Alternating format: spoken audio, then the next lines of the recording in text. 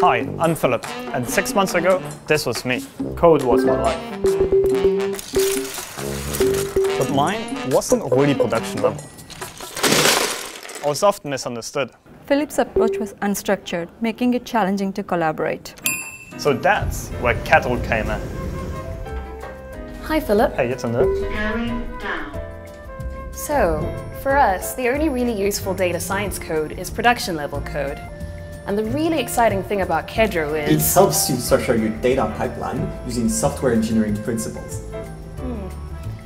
Meaning your code is production-ready from the get-go. So you can spend more time focusing on building your data pipelines. Kedro also standardizes the way your team collaborates, making it easier to transition from development to production. Breaks large chunks of code into small, modular units. That can be easily tested, which means it's... Sorry guys. Which means it's easy to identify and rectify errors in your data pipeline.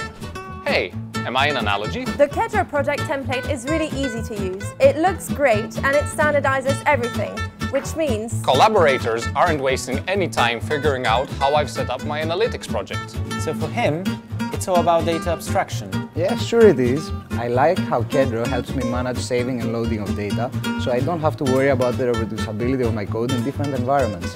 Sometimes this means even in here. And the configuration management keeps credentials out of my code base. The development is test-driven, the code quality is monitored.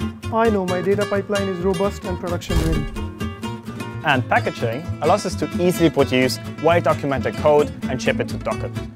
Plus, it's open source, which is a first for QuantumBlack and McKinsey. If you take away anything from this video, then it's this. Kedro makes it easy to deploy machine learning models in production because it applies software engineering principles to data science and data engineering code. And that anyone can understand.